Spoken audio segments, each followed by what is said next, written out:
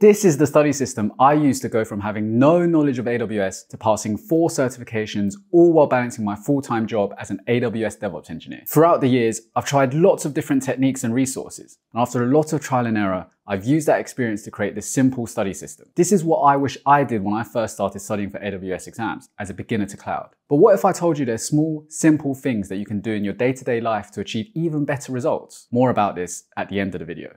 But first, I know what you might be thinking. Surely if you spend more time studying, then you'll get better results. But that's not always the case, and could be doing more harm than good. A lot of the advice on YouTube now seems to be around studying for long periods of time. When I started learning AWS, I did the same. I tried to cram in long study sessions every day on top of my full-time job. This was a huge mistake. I felt drained, burned out, and noticed that I didn't retain much of what I learned. This ended up not being an effective use of my time. So instead of blocking out long periods of study, I'd recommend focusing on shorter, regular sessions with a clear purpose behind each one. But what should you do in those sessions? Well, this is where the 3-part study system comes in. Step 1, learn it. I've tried watching Udemy courses, reading documentation, YouTube videos, and external instructors like A Cloud Guru. It can be easy to get analysis paralysis in terms of what resources to actually use. In my experience, there's 2 paths that stand out. To illustrate, imagine 2 students, Adam and Bob. Now, Adam's been set a deadline by his manager to get an AWS certification within 2 weeks. His goal is to just pass the certification as soon as possible. So he's looking for something clear and concise, designed in such a way to cover just enough to pass the exam, but may lack a bit of depth. In this case, I would recommend getting a subscription to A Cloud Guru and going through their exam courses. Bob, on the other hand, has a lot of time to pass the exam. His priority is learning the theory and learning how to apply it to his job, even if this means it will take longer before he actually gets to sit the exam. In this case, I would recommend watching Adrian Cantrell's Technical Fundamentals playlist on YouTube. If his style of teaching resonates with you, I'll then buy his relevant exam course. But whichever path you decide to go down, make sure you implement effective note-taking. Taking notes for technical things is hard. Now, I used to be that person scribbling away and noting down things as the video played, ending up with long pages of notes. They looked pretty, sure, but they were a pain to review. I noticed that I wasn't actively learning and really engaging with the content. This all changed when I took a different approach. Instead of constantly taking notes, I went through part of the course without writing anything. I focused completely on the content, and only when I understood something, like really understood it, I'd note it down. I really like this quote from Cajun Koi Academy on YouTube. The only way you're going to learn is by struggling with the info in your brain. AWS is hard, and you should expect to struggle with truly understanding the concepts before writing notes. Now, a good way to make sure you're doing this is by using the Feynman technique. After you've learned a topic,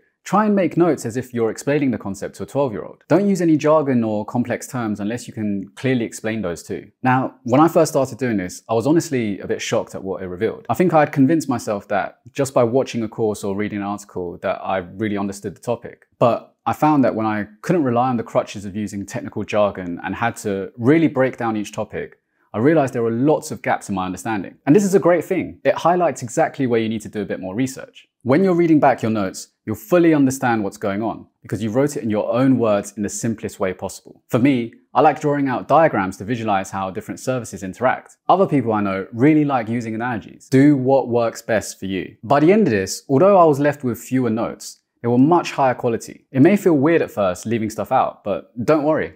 Those gaps will get picked up later. This is a much more efficient use of study time. You'll find that you learn and retain a lot more than if you noted down every single fact. But your learning shouldn't just be limited to notes. A great way to gain a deeper practical understanding is to also do the labs associated with the course. Now, I'm not saying you need to do all of the labs for every service to pass the exam, but I would recommend playing around with services that you find difficult to understand. Not only does this help you learn about it, these practical skills are really useful for careers. But learning the content isn't enough to pass the exam. What's even more important is remembering it. Step 2, remember it. Back when I was studying for exams in school, I'd sit there surrounded by mountains of textbooks and notes, trying to cram every last bit of information into my brain. My study system at the time consisted of rereading, highlighting, watching videos, and just hoping it would all stick. The results weren't great. It was only later, after I learned about the power of active recall, when my results started to improve a lot. You might have heard about this already from other YouTubers. But I want to show you how I apply this specifically for AWS exams. But for those of you who may not know about active recall, it's like a superpower for your brain when you're studying. The cool thing is that research shows it's one of the best ways to make sure what you learn sticks in your head. When you're trying to remember something you've learned, instead of rereading your notes, ask yourself questions about it. It's like playing a quiz game with yourself. Studies suggest that when you pull information out of your brain on your own, It strengthens your memory and makes it easier to remember later. But how do you actually put this into practice with AWS? I'm a big fan of Anki. Anki is a smart flashcard app that knows just when you need to be tested on a certain topic. For example, if you know a lot about the AWS Lambda service, then it will recommend revisiting this topic less frequently. Whereas if you're struggling to learn about step functions, it'll start quizzing you on this more often. AWS exams, with the exception of the specialty ones, are generally quite broad and cover a lot of different services. So I really think Anki is perfect for this. It solves the question of what should I study and when, kind of like a personalized study coach. When making Anki cards, use the notes you previously made and turn them into question-answer pairs on your flashcards. Keep them clear and to the point, so your brain gets a good workout every time you flip a card. Remember, struggling with the information is a good sign that you're learning. Let's take a look at some of the cards I made when I studied for the Developer Associate exam. As you can see, my cards aren't particularly explained in much detail and they don't look very pretty. The questions and answers are written in my own words and contain enough detail for me to review it later if I don't know the answer. Sometimes my cards would be on broader ideas, but other times it may just be on a fact or figure that I have to remember for the exam. And don't worry for now if you haven't made notes on these facts or figures. The goal is to have a deck of cards that broadly cover the main topics of the exam, then go through them on a regular basis. The finer details like the facts and figures we'll pick up in the last step. Step 3. Practice it. Practicing for exams is like training for a big race. Knowing the track or the content is crucial, but running or practice makes all the difference. When I was studying for the AWS Cloud Practitioner, I went through a Udemy course and felt pretty good afterwards. Then my company gave us access to an A Cloud Guru subscription, and I went through their course to plug any gaps in my knowledge. When I took a practice test, I remember feeling very confident. After all, I'd gone through 2 courses. But I got a reality check and realized 2 very important things. Number 1, there were definitely still gaps in my knowledge. Sometimes this would be in areas where maybe I wasn't as strong as I thought I was. Other times, it was just not knowing the certain facts and figures that you have to memorize. But failing that practice test was actually a blessing in disguise. It showed me exactly where I needed to focus. For every mistake I came across, I went through the same process. I reviewed the topic, I made sure I understood it, and I made an Anki card, ready to be reviewed. Number 2, exam technique is very important.